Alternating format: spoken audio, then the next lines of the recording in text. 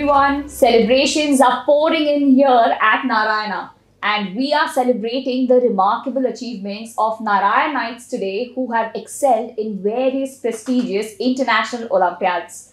Today, I have with me another gold medalist from International Junior Science Olympiad, and that is Shwetank. Shwetank, first of all, heartiest congratulations to you and sir. Can you let us know your first thoughts when you actually won the gold medal? It was an extremely proud moment for me representing the country and bagging a gold medal for it. It was a really good experience. So what were your thoughts when you got to know that your son has actually got the gold medal? Were you expecting this? We already had expectations. The only thing, it was more of a relief that the hard work that he had put for last so many years, that has at least come to a milestone. So that was one thing. And second thing, what we felt good was not only his gold medal, but the entire country, the winner of this entire International Junior Science Olympiad that was held at Romania. So that was a bigger achievement for us. And I was very happy that Shwetank has been part of this entire contribution to make India winner of this Olympiad. So Shwetank, what made you actually participate in these Olympiads? How did you find out about it? I found out about it mostly from the internet and stuff, but the competitive spirit of these Olympiads and the spirit of learning are what attracted me towards them, and that is why I participated in them. Right. So sir, as we know, preparing for these competitive exams and Olympiads can be a little challenging. So what do you think has kept him motivated throughout this journey?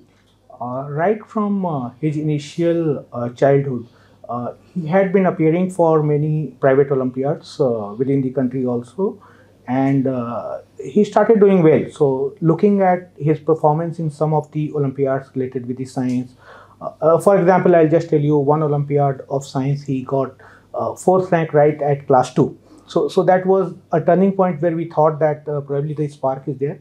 And then we kept on adding project by project as every single Olympiad, and tried to give exposure as much possible. And within the given exposures, we tried to identify that what are his strength area and weaknesses.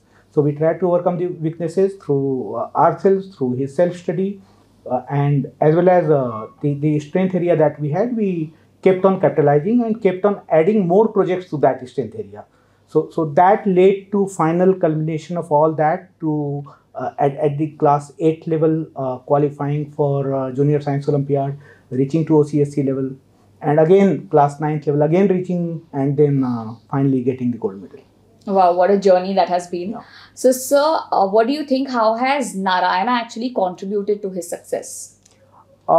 There are few things. Most of the time, number one, I'll talk from academic perspective, and number two, one from mental strength perspective. So from the academic perspectives, though he had been preparing on his own, but there are points where your self-study leads to a saturation. And above that saturation point, we need some help either for the resolution of errors that we get, or strengthening the strength that we already have. So we need some kind of teachers who are specialized in this field. That was one. Second, practicals. We all know that the current formal education system, we have very less practicals at the level of science in class 8th and 9th. And this IJSO starts at 9th, though he is currently studying in 10th. But at that level, the practical exposure that we got from Narayana, the kind of equipments that we got, and later on, they got strengthened by the HBCSC as well as IISc Chalakere setups. This all gave a lot of academic boost up in theory as well as practicals. And second, from the mental strength point of view, that when you know that an institution along with experts are available in this field, that gives you a morale boost up that whenever you need, somebody is there. So hand-holding by some expert always boosted the morale and helped us to further push our existing strengths. Right. Shwetank, would you like to add something to that? How did Narayana help you in your achievement? Mostly my teachers helped me a lot. They cleared my doubts, cleared my concepts, and a lot more. There were regular brush-up sessions where I was helped in revising some concepts which I might have forgotten, some tweaks in the exam which might help me boost my score a lot. So these were some things that helped me. Moreover, in the practicals as well, the experience that I got while working with the equipment in the labs helped me a lot during the final exams. So, coming to the final question, what is that one message that you would like to give to parents whose children are actually preparing for these Olympiads or aiming to prepare for these? In fact, this is one of the best questions you have asked out of entire this thing. When Shwetank was preparing for it, I not only Shwetank, whoever I was in contact with, whether my friends, family, as well as others where I interacted, I found that more than the child, the inhibition lies in the mind of parents. And most of the times, parents don't even visualize that what their children can do. So that's a big bottleneck at the parents level. And because of that, I'm so surprised that some of the well-to-do people also uh, filling 150, 200 rupees of form itself, which is the initial parents' responsibility to initiate with. They don't do that. And once you don't appear for the exam, means you can't win a race unless you are running in a race course. And to appear for any exam, the first and foremost criteria is to fill the form. People don't fill the form of their children. So I'd request all the parents to start identifying the exams. There are many opportunities available within the country, and you start identifying the exams as per the strength of children and start filling the form.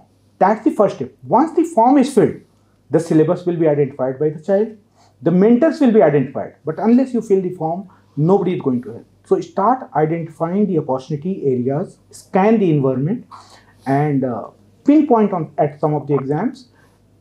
Talk to your children. Don't do it alone. Yes. It's not that you find one advertisement and start filling the form. So discuss with your child, and then together come at a conclusion that in 1 year you want to take 2 or 3 projects, and then fill the form, and the child itself will start preparing. Children can do wonders, and the next generation is more smarter than what we all are, always, and their next generation will be much more smarter. So problem is happening at the parents level, underestimating the next generation. Wow, that is a great advice, sir.